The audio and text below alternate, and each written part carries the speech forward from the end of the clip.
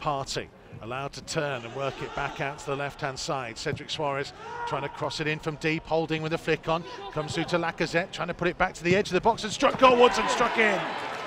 And Arsenal, for the third time of asking, finally get themselves in front out in this game after less than 8 minutes played.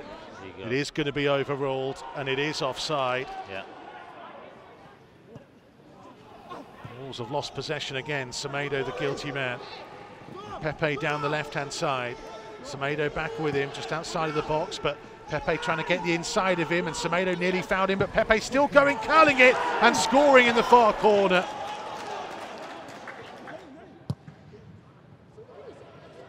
There's Daniel Podence. Willian Jose calling for it. Jose into the penalty area, surely brought down. Has to be a Wolves penalty. I was going to say, cert. So that could be a sending off as well. Craig Pawson is deliberating, and it is a red card. And Arsenal are going down to 10 men. It'll be Ruben Neves, right-footed, to step up. A couple of short steps now. Strikes the ball, sends the keeper the wrong way, and Wolves are back on level terms. Wolves won, Arsenal won. It is a big, big moment for Ruben Neves.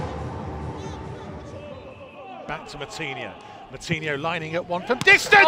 Oh my word, João Moutinho! Well, he was definitely due to produce something special.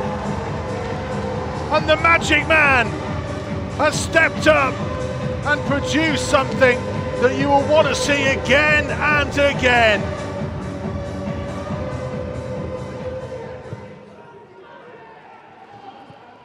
Semedo. Oh, now Bernd Leno's handled it outside the penalty area. He's off as well. It was a long ball forwards that Traore was chasing, and Moutinho is straight up to Craig Pawson. And if Bernd Leno didn't handle that, Traore would have been in, and Bernd Leno sent off, and Arsenal are down to 9.